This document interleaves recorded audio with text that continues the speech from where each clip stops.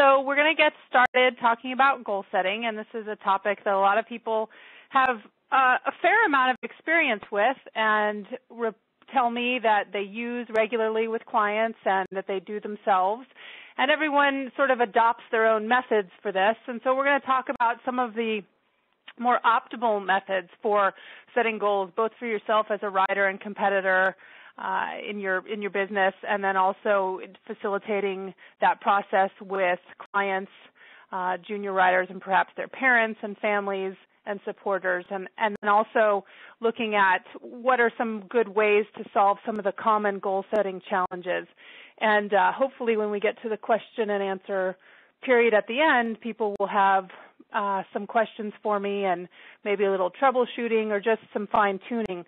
I don't see tonight so much as really the super-duper bare bones education on goal setting as much as I do a little bit of polishing and fine-tuning and making this really appropriate and specific to horse professionals. So we'll do a little bit of the basics, but we're going to think more a little around how to personalize the information that you do come up with as far as your goals, how to use it in your day-to-day training and teaching.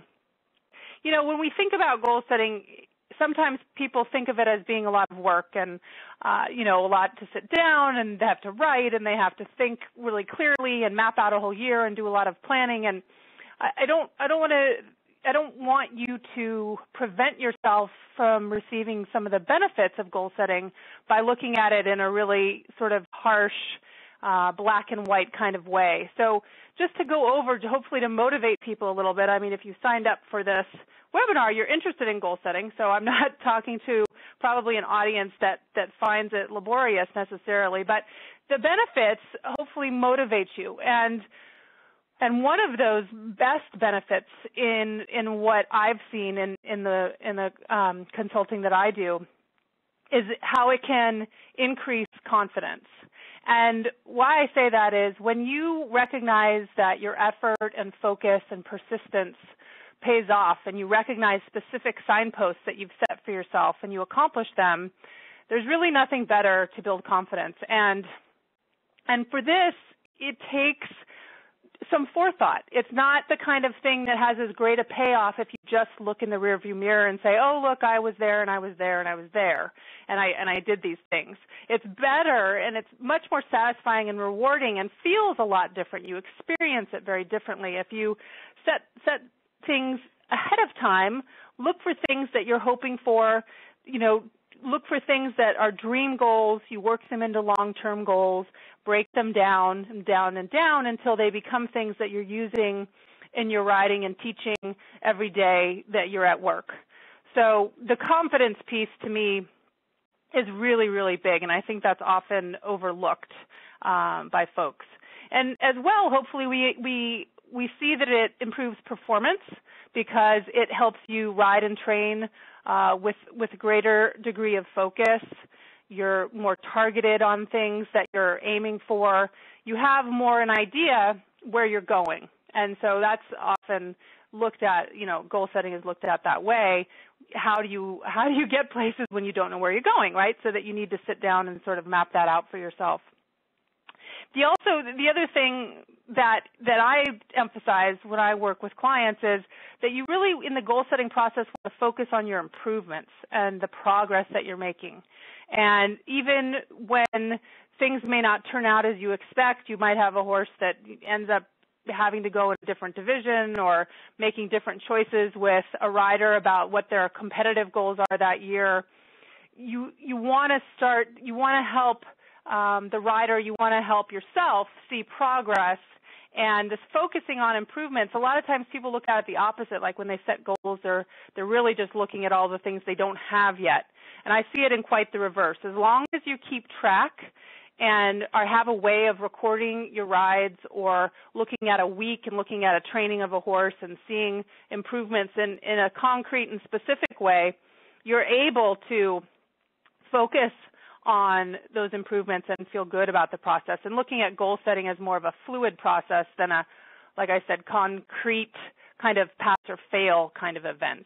I think that's what puts a lot of people off. So those are some benefits. You want, looking at increasing confidence, improving performance, focusing on improvements, and adopting this whole goal-setting idea as being fluid and not static. It's not like you write the goal, you put it in a drawer, and it's locked in for the rest of the year, and if you don't make it, you're upset. That's a very limiting way to look at this process. So one of the things here we see first, as far as importance as a trainer, that you're walking your talk, right? If you're doing goal-setting meetings with clients, that you're actually setting goals for yourself as well, looking at what horses you have to compete that year, what things are realistic for you and for the horse, what things are exciting to you, because also hopefully that goal-setting is going to build in a way to harness your motivation and direct it appropriately. And I really think that this, and we'll talk about, and this I talk about a little bit in some other places, but modeling this for clients and modeling how disappointment is okay, that, okay, yeah, we didn't make that goal. I'm disappointed. Here's what I learned, and let's take it and go forward and adjust our goals. So walking the talk and setting SMART goals. So SMART's an acronym that's used a lot in the sports psychology world, and that refers to setting specific goals, right? So that you're saying, I want to, if it's a performance goal, let's say, so let's make a distinction here between outcome and performance, right? So a lot of times people just think of goals as outcome oriented. That would be the result of competition. A performance goal is something that changes in your performance, right? So something that you're looking to improve. So, as a trainer, maybe a goal you would set, it might be something like, I want to have better focus on the days that I have to show and teach. I want to ride when I ride and teach when I teach and try and draw some boundaries. That could be a goal, right? So that's specific. It's measurable when you say, by this particular big show, maybe that's in 6 weeks, so that, XYZ show in 6 weeks, I'm going to have methods for directing my focus appropriately and making clear boundaries with my clients. So that's measurable because you have a time piece to it. The A, you'll see if you've done any reading in sports psychology, some people call it attainable for A, and some people say adjustable. I'm a believer in the adjustable piece because that, I think, is, like I said, something that trips people up so much with goal setting. And so adjustable is just looking at every time you review your goals, you're reassessing them. You're saying, are they realistic? Are they not? What can I do about it? How can I adjust and be more appropriate for that horse or for that student? The R then is realistic.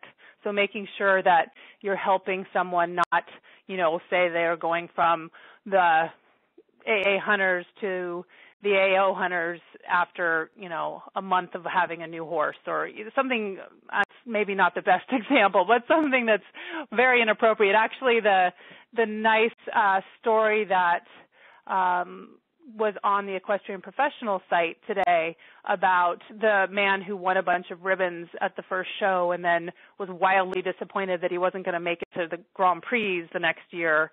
That's a good example of someone having an unrealistic goal, and without communication as a trainer, you don't necessarily know whether your clients are setting these unrealistic goals and using these very inappropriate yardsticks and then beating up on themselves and losing confidence, in fact, because they're not meeting those goals.